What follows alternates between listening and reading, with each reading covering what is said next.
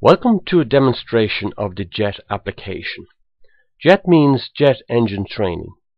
As the application loads, you will notice an aircraft flies in from the right hand side, and as it comes to a standstill, the engines detach and move to the left hand side of the screen to form the menu you see on the screen. This menu is for selecting the engine type you require information on. Only the V2500 engine application has been completed at this stage. To select the V2500 engine, you simply move the mouse over the engine with the V2500 text, and when it changes to the orange color, simply click on the text. Here you are presented with an image of the engine inside the cowling that surrounds it, and also a horizontal menu at the bottom of the screen which incorporates symbols and text to identify each button. If we have a look at each button in turn, for example, the first one here is engine description. When it changes to the blue color, it is selectable. Here you are presented with a two-panel screen, and simply clicking on either of the panels will cause text to cascade down the screen. This text details information on the V2500 engine. The second button is the Major Modules button, and that brings you to the Major Modules illustration. This is a left-hand side view of the engine, and each of the module sections has been colored. If I move the mouse over each of the sections, they will pop out. This indicates that they are indeed buttons. And simply clicking on one of these sections causes the image field and the text field to change. For example, we have an image of that particular major module here in the image field, and we have text relating to that major module in the text field. Quite a lot of text can be contained here, so a scroll bar has been added to allow the user to scroll down through the text to find the information they need. An additional feature of a scroll down text menu has been added. This is useful if the user knows the name of the major module they require, but are not familiar with what it looks like. For example, the HPC section. Simply clicking on this changes the image to the HPC section and also changes the text to relate to that section. The third button is the left-hand side components button. Here you are presented with a left-hand side view of the engine, and also a familiar format insofar as we have an image field and a text field.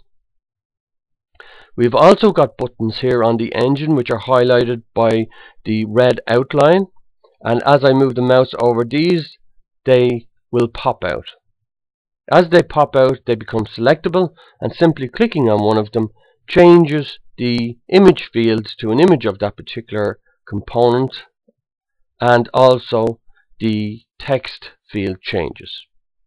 Again, we have the scroll down menu which allows the user to scroll down through this information and select the particular component they are looking for information on.